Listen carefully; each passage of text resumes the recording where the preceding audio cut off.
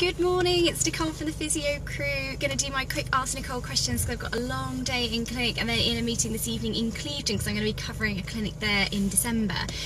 So the first question today was I'm getting pain going up the stairs with my knee and what could be causing that. So knee pain is very common in all ages and it can be a number of different reasons.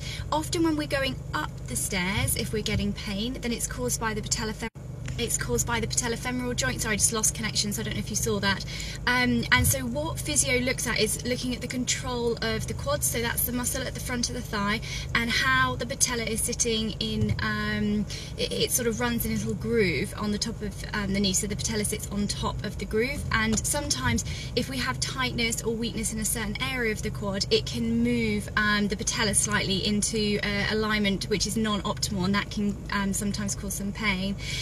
So what we want to be doing with knees then is looking at the control around the quad, making sure that as you're going up the stairs, your knee isn't falling to the inside. That's normally when you get an increased pressure underneath the patella, within the patellofemoral joint, and then that can cause pain.